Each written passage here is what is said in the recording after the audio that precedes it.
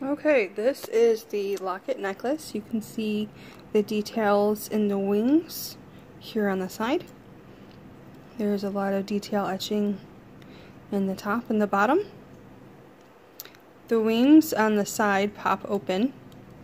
I didn't fully lock them down so that it would be a lot easier to get into for this, but we'll lock it down at the end here. So the wings pop open. This all drops down here. You put your pictures in.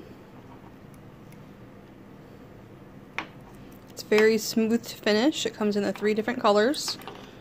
And when you're done, it all closes all back up, and then you can hear it pop.